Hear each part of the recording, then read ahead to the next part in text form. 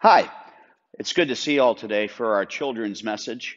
Today, we hear from the Gospel of John, the story of John who baptizes with water, and he talks about something special. He talks about the expectation of Jesus. And I wonder, as we think about Christmas, what do you expect? Do you expect presents? Do you expect time with family? Do you expect time off from school? All of these sound good.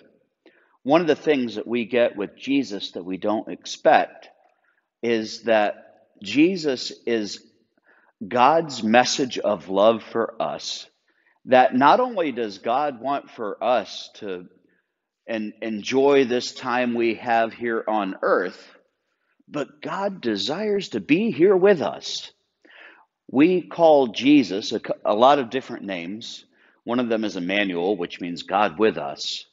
We also see in the Gospel of John, in the Gospel today, John says, the Word became flesh and dwelled among us. God becomes flesh. God becomes human. God becomes one of us because there is something about being with those that we love that cannot be replaced. And so this year, as we approach Christmas, remember that the greatest gift that God gives us, apart from God's love for us, is people who we love. And the greatest present we can give people who we love is time with them and letting them know that we love them back. So this week, remember that you are giving the present of your presence with the people you love. And know that when we treat them like we love them, it is a wonderful thing.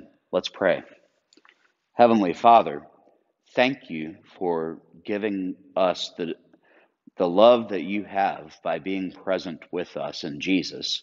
Help us to return that love by being present with those we love in Jesus' name. Amen. Thank you.